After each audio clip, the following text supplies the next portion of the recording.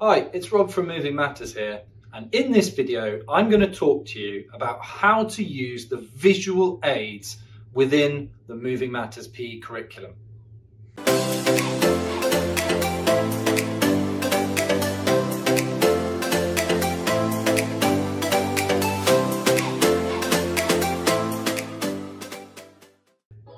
Our visual aids have been created to support both the teacher but also the visual learner within our lessons. Where a teacher might be unsure as to some of the terminology used within our schemes of work, for example, the ready position in tennis, the visual aid provides an image of what that position looks like and clarity.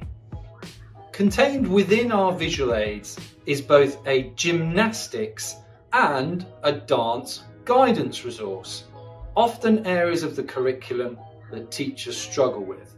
So go through these guidance documents to further develop your understanding of these two areas of our PE curriculum.